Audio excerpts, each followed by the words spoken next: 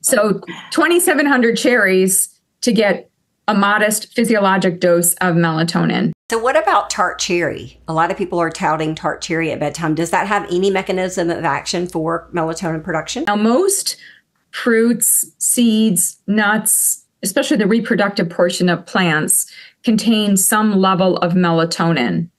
So some people say, oh, I'm sleeping better because I'm taking tart cherries and that helps me with melatonin and because it's supplying melatonin.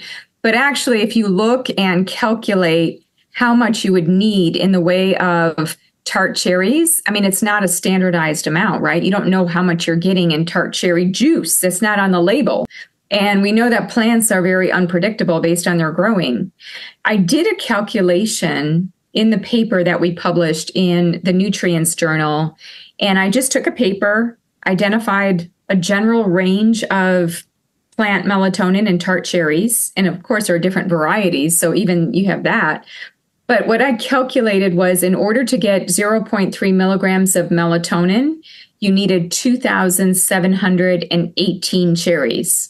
Wow. And I remember that number just because I get the question all the time. So 2,700 cherries to get a modest physiologic dose of melatonin. And I think cherries as a food is incredible because of the polyphenols.